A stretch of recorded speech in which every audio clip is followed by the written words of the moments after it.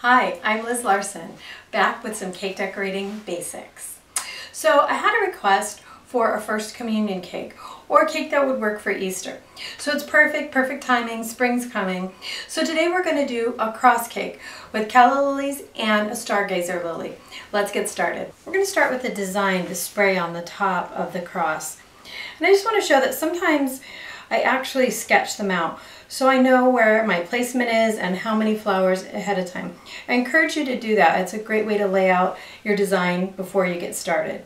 So I've got a bag here just full of some green, just cut to a number 4 tip. And what I want to do is lay out the basic design here. What I'm going to do is start with a loose S. So I'm going to start in this corner and just drop my line, move to the other corner and back this way to create a loose S. That's basically my design. I want this to be the center of my design. It's really important to decide where your center is. Next, I've got my green. And I've got a number 352 leaf tip in here, but you could actually cut a parchment to get the same thing. You see, it's just a V. This is the foliage for my stargazers and my callas. So there's the foliage you see, that's a long strip. So basically what I'm going to do is follow this line. I've got my bag stripped, so I've got some variegation of color. And I'm going to pull away from myself here to get that one. Make sure you get a nice tip on there. So there's my base. I want to pull out from there. And my next leaves are going to be progressively shorter and angle away. But I want to follow my same line. We'll do the same on this side. Now, if you're not so good at piping away from yourself, just simply turn your cake towards yourself. In fact, I would really recommend doing that. Okay? So now we've got our basic spray down. We want to pull a couple out to the other side, this way, and this. Now, we want to continue the theme of our cross and come out to the side. And this side. This is going to balance our spray and give a base for under our stargazer. Now, I'm going to leave it here with the leaves, but you can actually add a lot more if you wish. Okay, I've got my green bag again. And I want to just pull a couple more strands out this way with this, because I'm going to add some Lily of the Valley in here, and I want those down beforehand. So one there, maybe one here for balance, and maybe one here. Now don't be afraid to go on top of your foliage there, because we're building layers and layers. Next, we're going to do our callas. I'm going to start with my callas, and I want to mark them. So I want my tallest one here, my next one here, and my next one here. I'm going to mark on this side, again, tallest one here. We're working in 3s, which gives us nice balance. Okay. Now before I start my callas, I want to do just these quick Lily of the Valley, which is just a little C shape there.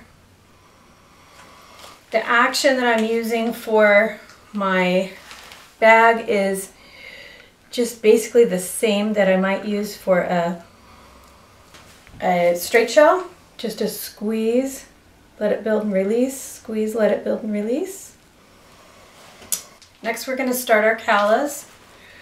We're going to be basically parallel to our cake to start. Begin to squeeze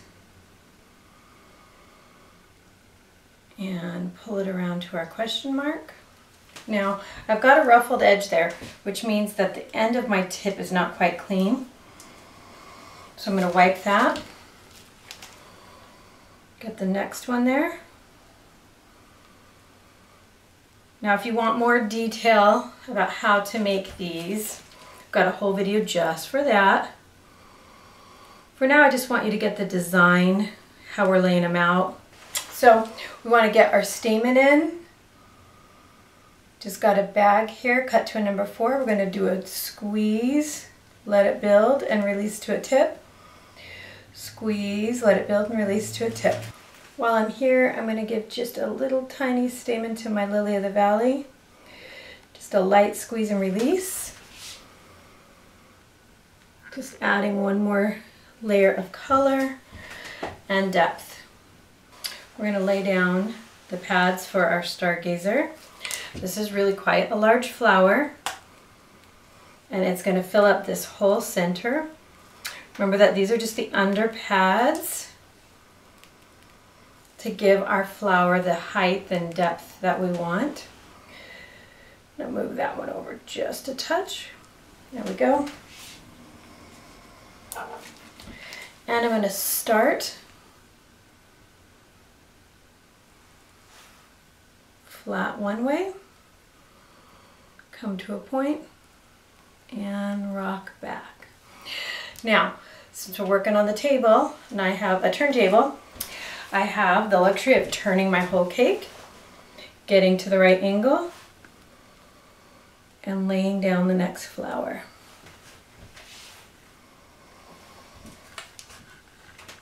Actually, the next petal.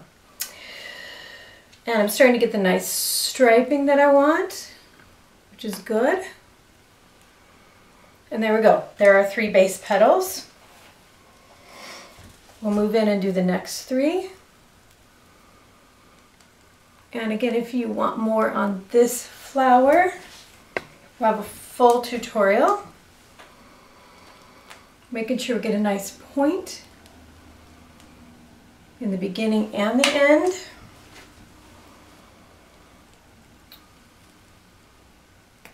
And there we go. There are the petals for our stargazer. So I've got my skewer, a very sharp skewer, just dipping it here in the color. And I'm going to give my stargazer the freckles here. You can also use a very fine paintbrush if you want to. You can even thin down the color if you wish. I just like to do it this way. It's fast and easy, and I don't have to look for a paintbrush. I know I have one here somewhere. I just have no idea where. And there we go. There are freckles on our stargazer. So next, I want to pull the stamen with my yellow. It's just squeeze, build, and release. You can get them nice and tall. You can do either 3 or 5, and I'm going to do just 3 here. And there you go. There's your stamen. Next, I want to get in here and finish up my callas. I want to put, this is just the base of the stem. It also rounds out this question mark. It's a squeeze and let it build. Let it build and come down. You're just giving it a stem. Now, this cake could also be done without the stargazer and just a bouquet of callas, which would be very pretty. Lots of occasions that would be good for. I'm going to come back in with my number 124 with some pink, and I'm actually just going to do a sweet pea effect, kind of like a bud. And I'm going to do one here.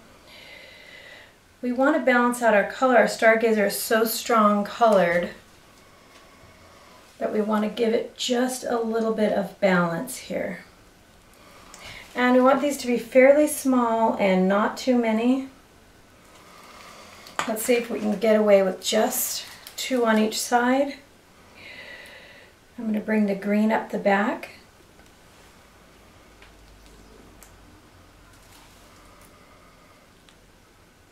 And as you do your cake, you want to watch for balance. Watch to make sure that there are not too many things or too few. I want to do just a little extra here, a couple of dots, follow the line of my leaves there. You're going to do large dots down to small dots just for a little extra there in your foliage. And you guys know me, there's always more I could put on, but I'm going to leave it at that. While we're here, I just want to talk about a couple of elements of design.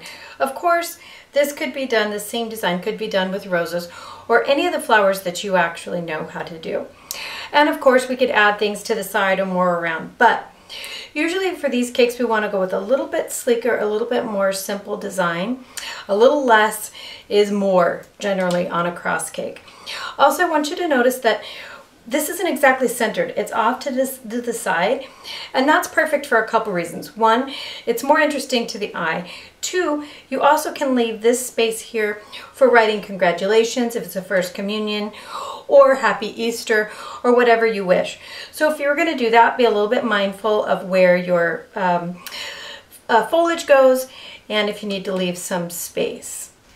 So to my viewer who needed a first communion cake, I really hope this fits the bill for you. It really is a nice cake for Easter. I've actually even used this one for a funeral before. It's a great design, pretty versatile, but only kind of for this time of year, unless you're using it for a funeral. So if you want to see more of my designs, meet me at www.theartoffrosting.blogspot.com. Don't forget to subscribe. As always, it's free, and there's a ton more to come. We'll see you again soon, and meet me up at Facebook. Talk to you then.